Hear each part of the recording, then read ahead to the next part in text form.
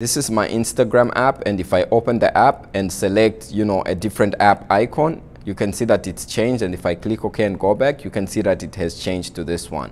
How you can do this is actually very easy and very simple. So what you want to do is go to the App Store and search for Instagram and just click on the Instagram app. If you aren't updated to the latest version of Instagram, meaning to say you see update here, update to that latest version that is available. And once you're done, click open. And once you open the Instagram, basically go to your profile and then go to the three dots there and then go to settings.